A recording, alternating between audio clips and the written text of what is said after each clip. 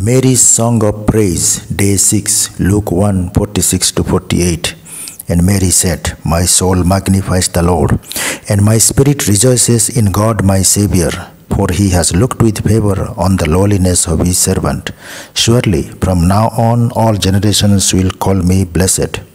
As we are on the 6th day of the merciful love, we present the relationship between faith or trust in God and his merciful love and gratitude or thanksgiving and true joy.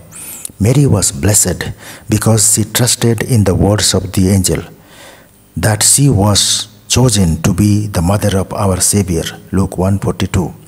But Mary understood this in the context of God's merciful love. This is clear from her response to Elizabeth, a song of praise and thanksgiving, the Magnificat. The Magnificat is the quintessential song of divine mercy. The amazing thing about this, God has the same message for us. Each one of us is called to bring Christ into the world, to be a Theotokos or God-bearer. We do this through our acts, words, and thoughts of mercy. We are called to share Christ's mercy with others each day and every day of our lives. In fact, each moment of our lives. This leads to a song of praise and thanksgiving, an ultimate true joy. Let us again explore the context of the Magnificat. Mary is attentive to the voice of the angel and accepts the promise that she would become the mother of the Messiah.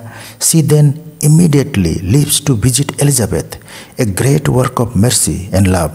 When she arrives, Elizabeth confirms the message of the angel with a blessing, and Mary responds with her song of praise and thanksgiving, the Magnificat.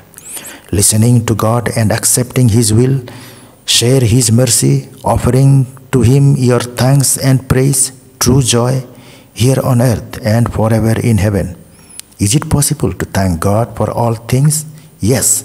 If we trust in his mercy, God does not cause bad things to happen in our lives, but he does use them to make wonderful things.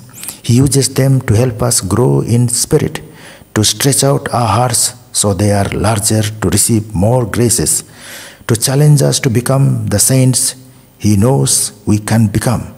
We simply need to trust in him. Ask for mercy, be merciful, and completely trust in mercy as you offer your song of praise and thanksgiving. The result, the true joy forever with him in heaven.